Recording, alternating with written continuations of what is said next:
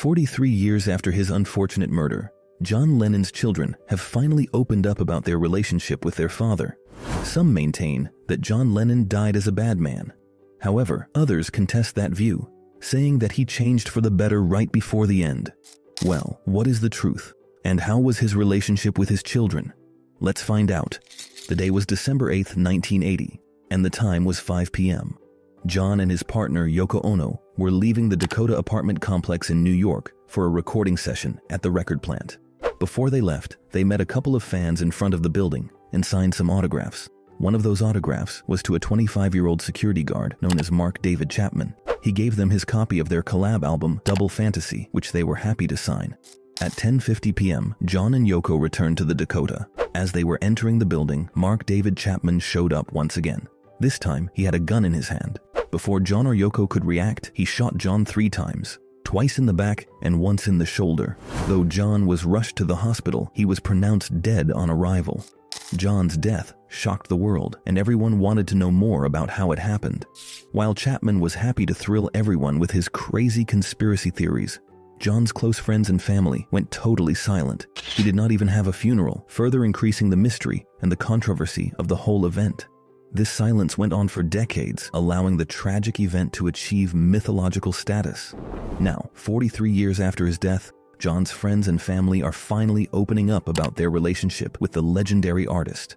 What was John's real relationship with his wife, his lovers, his children, and his best friends? What did those relationships say about the kind of person he was? No matter when you were born or where you live, you have undoubtedly heard a John Lennon song before. Do you know the song, Imagine? What about Lucy in the Sky with Diamonds? Well, how about Hey Jude? While fans have their own interpretations of these songs, they were actually cryptic ways for John to reveal how he felt about his loved ones. Coupled with the morsels of information that are coming out about John, the picture of who he really was only gets clearer and clearer. One of the most important relationships in John's life was with his first wife, Cynthia. The two met when they were fellow students at the Liverpool College of Art. Though Cynthia was attracted to John, she was very intimidated by him. However, after learning he was an admirer of the actress Brigitte Bardot, she dyed her hair blonde to imitate her. That did the trick, and soon enough, John started dating her. Cynthia and John's relationship was incredibly tumultuous. John was remarkably unrefined at the time and had no idea how to treat women. He always treated her like he didn't care about her and could be incredibly abusive toward her. But in the same vein, he always got very angry and jealous whenever she was with anyone else. John's own admittance, the only reason he married her was because she had an unplanned pregnancy. He even had a complicated relationship with their son, Julian Lennon. John only began to reevaluate his relationship with Cynthia after he met his second wife, Yoko Ono. He reflected on his cruelty to her in the Beatles' song, Getting Better. In the song, he talks about how he went on a journey from being a woman beater to a pacifist. Too bad Cynthia never quit, benefited from that transformation. Cynthia says she left John after he got addicted to the psychedelic drug LSD. However, this reasoning doesn't quite match with what happened in the final days of their relationship. Perhaps the most famous relationship of John's life was with the Japanese artist, singer, and activist Yoko Ono. As a matter of fact, their relationship began when John was still married to Cynthia. After visiting an art gallery, John was intrigued by Yoko's pieces and went so far as to mess with them. While this was his backward way of flirting with Yoko, she was rather annoyed by his antics. Whenever Cynthia was out of town, John would invite Yoko over. Anytime Cynthia asked him about this, he would lie and say he was only interested in her art. One night, Yoko came over when Cynthia was absent, and the two of them recorded their first album titled Two Virgins. The morning after, they made love. When Cynthia arrived at the house, she saw Yoko walking around in her bathrobe. Nonchalant, Yoko's only response was, "Oh, hi." Cynthia filed for a divorce from John. Just a few weeks after it was granted, Yoko got pregnant and had a miscarriage. Yoko's relationship with John was an amour fou. Things between them were so passionate that she's often accused of being the one who broke up the Beatles. John even changed his name from John Lennon to John Ono Lennon. They were creatively and romantically committed to each other. Whenever things between them were strained, Yoko went so far as to offer her secretary to John to sleep with. Though the secretary, May Peng, was shocked by this proposition, she still accepted. Things between John and May got heated, Yet still, Yoko remained his one true love. John and Yoko attempted to have children several times. After 3 miscarriages, they finally gave birth to a son, John Lennon. John now had 2 children by each of his 2 wives. Yet, the way he treated both his sons was vastly different. John's first son, Julian Lennon, was born when the Beatles were at the height of their popularity.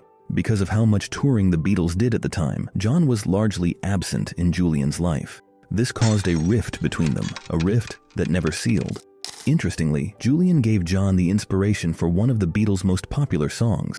After showing him a drawing of a girl surrounded by stars, John asked him what the drawing was supposed to represent. Julian said, "That's Lucy in the Sky with Diamonds." This became the title of the hit song. Many fans think the song is a reference to the psychedelic drug LSD. However, John has bitterly contested this. In the final years of his life, John tried hard to reconcile with Julian. However, his efforts were too little too late. John himself publicly declared that he was different with Julian because Julian was an unplanned child. Even though he gifted him drum sets and took him on trips to Disneyland, these gestures were no replacement for a present father.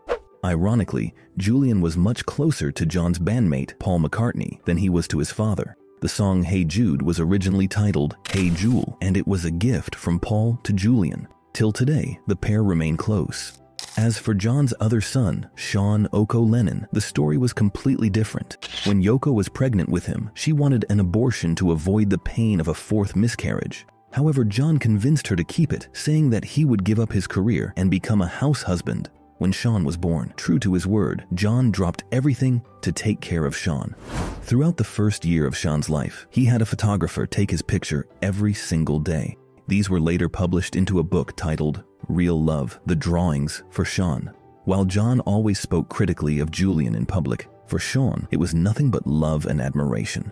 John was only present for the first 5 years of Sean's life, but before his death, he left lots of money and instructions on how the boy was to be raised. Even though his father was dead, Sean went through life without a hiccup. After attending prestigious private schools, he became a musician himself, collaborating with such popular acts as Lana Del Rey, Lenny Kravitz, and Lady Gaga. Sean hardly remembers his father, but the picture he has of him is that of a saint.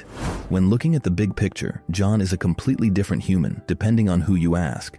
Ask his first wife and first child, and they'll say he's a monster. Ask his second wife and second child, and they'll say he's an angel. So, what exactly is the truth? Was he both at the same time, or did he really change? There are some parts of John Lennon's life that will always remain a mystery to us. Even his closest friends and family do not understand him completely. Though many people respect him for his music, the enigma of who he actually was remains a fascinating mystery, and that's why he remains such a mythological figure. It's unlikely that there are any definitive answers to whether John was a good man or a bad man. Each person has to make up their own mind about what he was. However, with the information provided by his close friends and family, hopefully it's now easier to make up your mind. If you enjoyed this video, there's a good chance you'll enjoy the one showing on your screen right now. Click enjoy, and don't forget to subscribe to our channel. See you on the next one.